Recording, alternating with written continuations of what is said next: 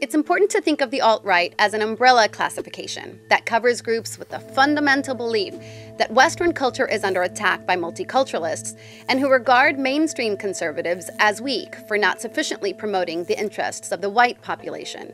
Many alt-righters also believe that the white race is superior to all others, so they tend to be anti-immigrant, anti-Muslim, anti-LGBTQ, and anti-Semitic, yet they often rebuff the racist label, arguing that they're simply pro-white. Estimates show that there are more than 900 organized hate groups across the country. While that number includes about 200 black separatist groups, the rest run the gamut from pro-white groups who hope to blend into mainstream society to more extreme organizations that have been around for decades, like the Ku Klux Klan and neo-Nazis.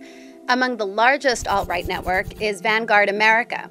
They showed up en masse at the deadly Unite the White rally wearing their signature uniform, white polo shirts, khaki pants, and carrying black flags emblazoned with a white eagle logo. The term itself, alt-right, was coined by Richard Spencer in 2010. Since then, the movement has gained momentum, and leaders like Spencer and Matthew Heimbach, chairman of the Traditionalist Worker Party, are specifically targeting young college students for recruitment. Spencer makes controversial and highly publicized speeches, while Heimbach encourages students to organize on campus. Overall, public sentiment has grown more sympathetic toward these groups. A 2017 survey found that roughly 1 in 6 Americans, that's more than 54 million people, either supports the alt-right or say it's acceptable to hold white supremacist or neo-Nazi views.